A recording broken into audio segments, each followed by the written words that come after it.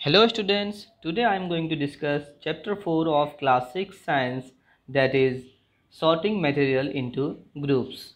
In this chapter we are going to know through which material the different objects made up of and their characteristics. Okay, so object around us, look around for the natural as well as man-made non-living things. Maybe you list consist of some or all of the following things. See, here you have given in the pictures some are the objects which are exist around us. See, chair and table, cupboard, clothes, refrigerator, airplane, scooter. Okay, all these things are made up of one or more types of materials. Okay, ये सब जो objects हैं एक या एक से ज़्यादा material से मिलके बने होते हैं. ठीक है, अब आपका क्या होगा? Some commonly used materials are, that is, wood, glass, cotton, synthetic fibers, clay, cement, metals, plastics and paper. तो ये सब कुछ आपका materials का लिस्ट है गिवन आपको, जिससे क्या है डिफरेंट ऑब्जेक्ट क्या है हम बनाते हैं. ठीक है, next some common characteristics of the material. अब कुछ कॉमन कैरेक्टरिस्टिक्स है मटेरियल का जो देखने में कैसा है ना, क्या खूबी है, कैसा होता है, तो वो होता है उसका कैरेक्टरिस्टिक्स. तो ठीक है, तो कुछ आपका मटेरियल है. All materials can be felt by on और मोर ऑफ आवर सेंसेस. ठीक है, हम सेंस करके भी पता कर सकते हैं, जैसे bye touching, bye smelling and और सीइंग, है ना. टच करके, स्मेल करके और देख के भी हम पता कर सकते हैं कि मटेरियल हमारा कौन सा है. We can not C air but can feel it on our skin. हम लोग एयर को क्या कर सकते हैं, देख नहीं सकते हैं, बट वी कैन फील, हम लोग फील कर सकते हैं उसको कि हाँ हवा चल रही है. We can smell of perfume even from the distance. आपका कोई भी परफ्यूम है तो उसको आप कुछ ही डिस्टेंस से जो है कुछ हम लोग क्या करते हैं, स्मेल कर सकते हैं. कॉटन इज ए सॉफ्ट, है ना. That how we know that the cotton is soft, bye touching it, है ना. टच करके हम पता कर सकते हैं कि कॉटन आपका सॉफ्ट है. And how we know that the rocks are hard, bye touching them, touch करके. तो इस तरह से कुछ आपका प्रॉपर्टीज डिस्क्राइब कैसे होता है, bye smelling, bye touching and by seeing it. All material occupy space. A book placed on the book shelf occupies space. Water in a tumbler occupies space in the tumbler. A stone placed on the table occupies space on the table. इस तरह से हम लोगों ने देखा कि जो भी चीज़ है आपका, तो वो क्या करता है, स्पेस आपको क्या करता है, कवर करता है. ऑक्यूपाई स्पेस कवर करता है. तो स्पेस कुछ जगह लेता है, तो उसको हम मैटर बोल सकते हैं. एनीथिंग, है ना, बुक हो गया, पेंसिल हो गया, है ना, बेड हो गया, चेयर हो गया, जो भी आपके अराउंड में दिख रहा है सब स्पेस ले रहा है, जगह ले रहा है. ऑल मटेरियल पोसेसेस मास, है ना, ऑल मटेरियल पोसेसेस मास. अब जितने भी मटेरियल है सबका कुछ ना कुछ वजन, कुछ ना कुछ भार होता है. ऑल थिंग्स कंटेन्स वन और मोर kinds of materials. The amount of the matter in any object is called its mass. So all material possesses मास. जितने भी मटेरियल है सबका कुछ ना कुछ मास होता है. ठीक है, after knowing some common properties of materials, let's know about the some important properties of the material. कुछ इंपॉर्टेंट प्रॉपर्टीज क्या क्या हैं. मटेरियल्स और substances can be classified on the basis of their properties. The properties of any materials determine its usage, है ना. उसके property ही define करता है कि कहाँ वो यूज होता है. Some simple properties on the basis of which material can be classify are describe below, है ना. First property you have, that is physical state, है ना. Physical state, we can classify various material as solid, liquid और gases easily by seeing और touching them. Gases if colourless can not be seen.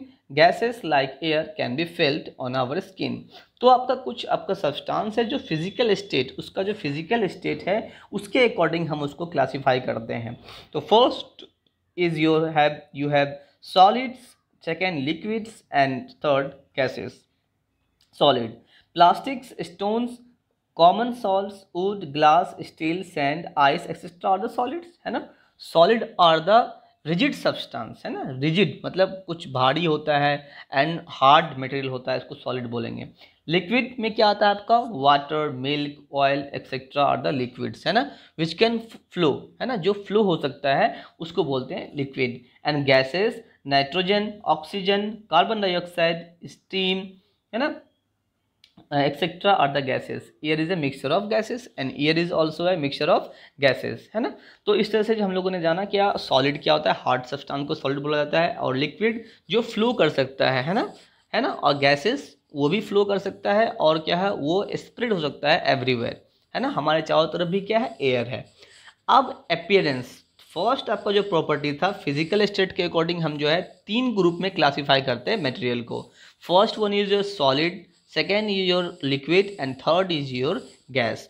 And according to appearance, appearance मतलब दिखता कैसा है ना, दिखने के अकॉर्डिंग जो है हम जैसा दिखता है उसके अकॉर्डिंग हम भी ग्रुप कर सकते हैं मटेरियल को।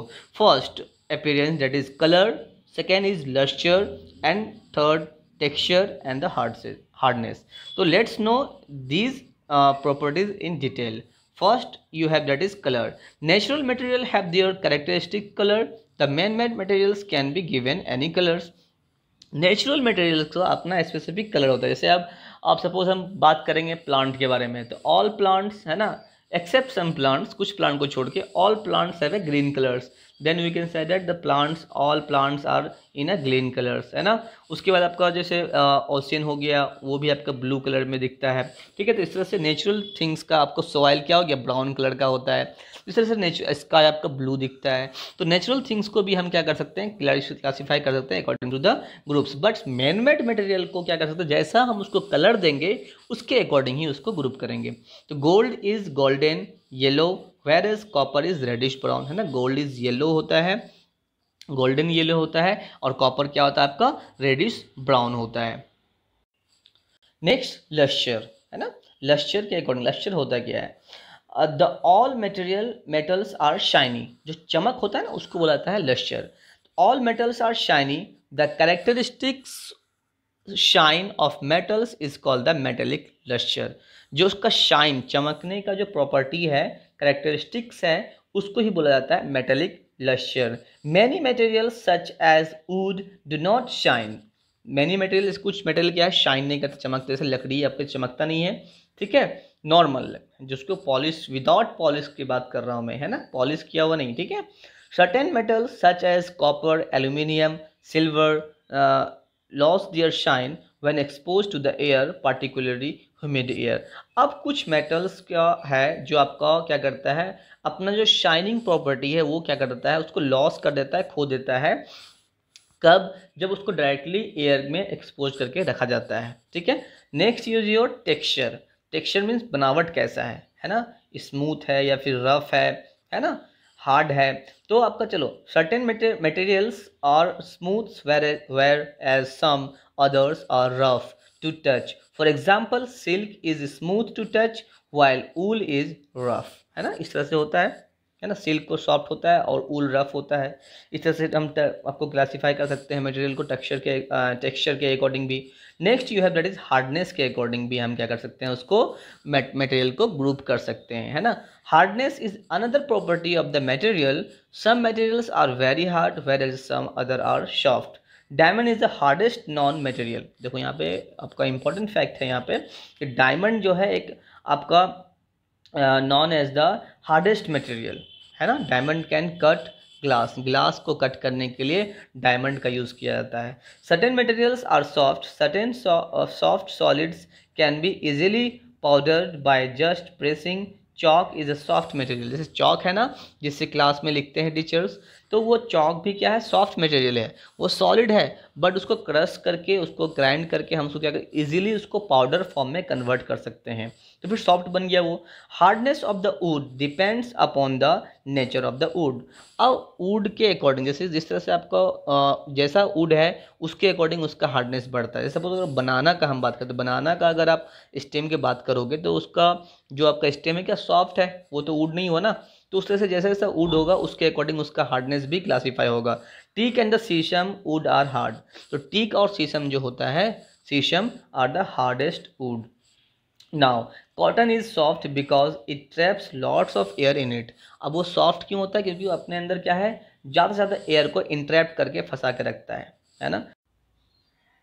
So students in this way we have learned how can we classify the different materials into according to the physical state and according to their appearance.